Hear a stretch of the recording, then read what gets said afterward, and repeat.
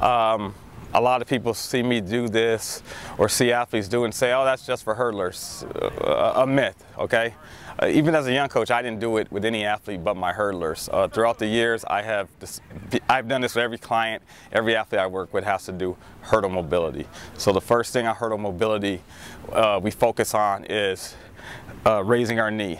It focuses on our hip strength, okay, our hip flexor strength, okay? So key reasons why we do hurdle mobility: knee lift, okay, hip flexor strength, balance, core, okay? It opens your hips up, okay? A lot of movements where you have to rotate them or circular motions, okay? It teaches the athlete to lift, okay?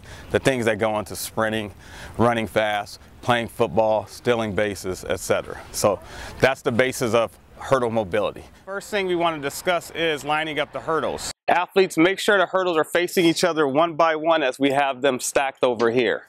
Now when going over the hurdle, you always want to go over the hurdle from the front, as we will demonstrate here. If you go over the reverse side of the hurdle, the wrong side of the hurdle will not move. It is dangerous, okay? If you clip yourself going over the hurdle, it will not move forward and you can fall, break a neck, okay?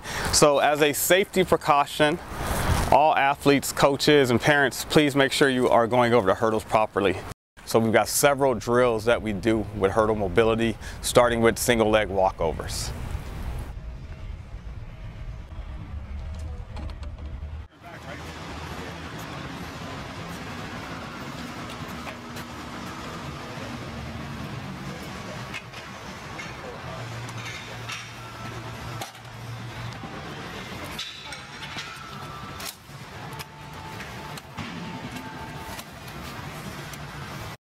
On one of our drills titled Over Under, this is the proper way to go under the hurdle.